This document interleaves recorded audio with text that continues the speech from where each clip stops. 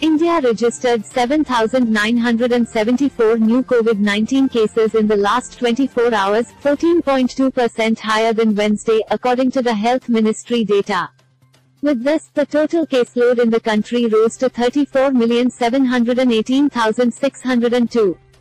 Top 5 states which registered maximum cases are Kerala with 4,006 cases, followed by Maharashtra with 925 cases, Tamil Nadu with 640 cases, West Bengal with 554 cases and Karnataka with 317 cases.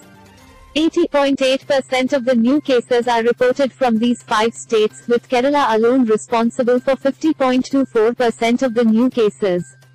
At least 343 deaths were reported in the country in the last 24 hours, increasing the total reported death count to 476,478.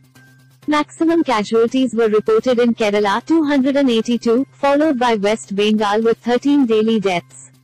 Meanwhile, India's recovery rate now stands at 98.38%.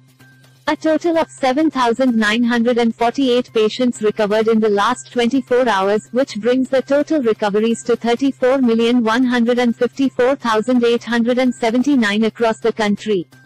India's active caseload stands at 87,245. In the last 24 hours, active cases declined by 317. In the last 24 hours, a total of 6,012,425 doses of Covid-19 vaccine were administered. With this, the total tally of Covid-19 vaccine doses administered has risen to 1,352,536,986. A total of 1,216,011 samples were tested for Covid-19 in the last 24 hours.